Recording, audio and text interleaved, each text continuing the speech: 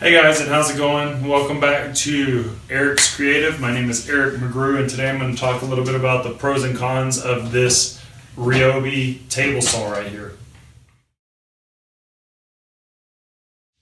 So if you've been following me on social media, you've seen recently that I bought a rigid R4512 professional contractor saw, or professional saw as they call it, table saw, and it has a cast iron tabletop and all this kind of stuff. It's about $580, I think, brand new online from Home Depot, and $600 and something from some other companies. I bought mine used. I didn't pay that much for it, and I bought it specifically because I needed to replace this saw here.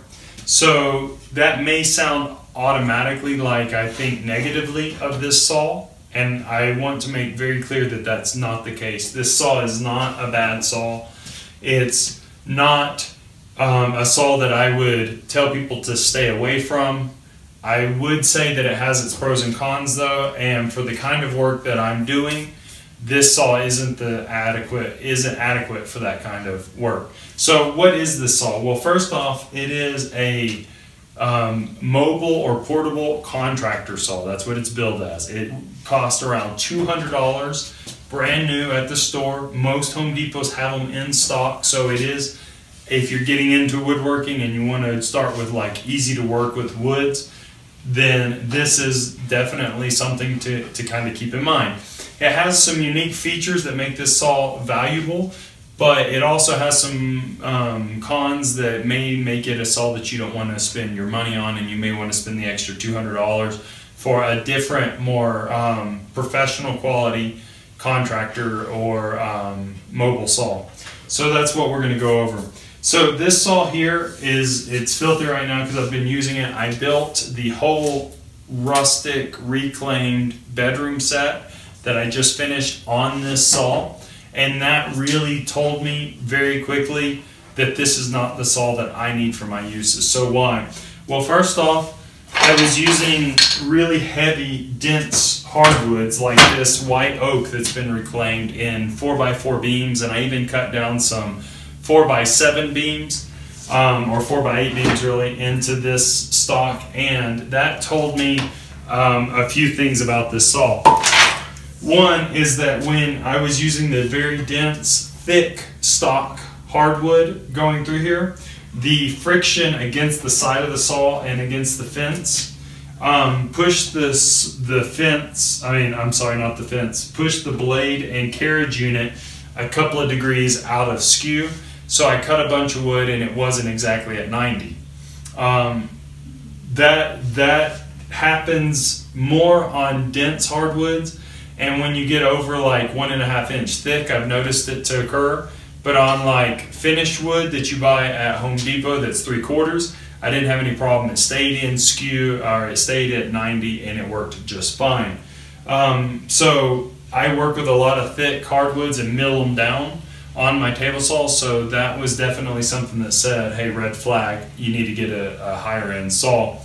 I did a number of projects on this saw though, with poplar, a little bit of alder, some pine, and I never had issues with it really staying in skew that much unless I got into really thick wood. Any of the finished wood that you find at, or presentation wood as they also call it, at Home Depot and that kind of stuff, will work fine on this table. So it depends on what your projects that you have in mind really are. But it does have a few cons to it besides just the blade issue that I mentioned. One of the cons is that it does tip fairly easily, forward or backwards, depending on how long of a stock you're using and how heavy it is, especially with like the oak. That was a big deal. It can shimmy around fairly easily because it doesn't weigh that much, which by the way is a pro to this saw, is the fact that it doesn't weigh very much. If you have a small shop, you can move it around and things like that pretty easily. And then on the downside, the cons for me, it doesn't have a dust collection funnel in the bottom at all. It doesn't have any system for dust collection, which was an issue. Especially in small shops, you'll see that dust, that really fine dust, just blows everywhere. So that was a concern and an issue for me as well.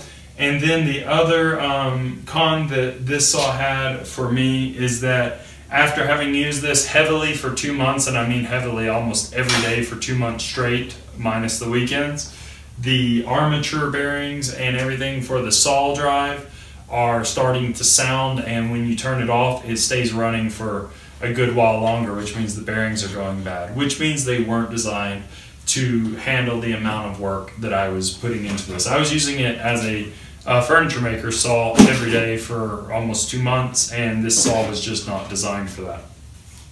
So those are the cons.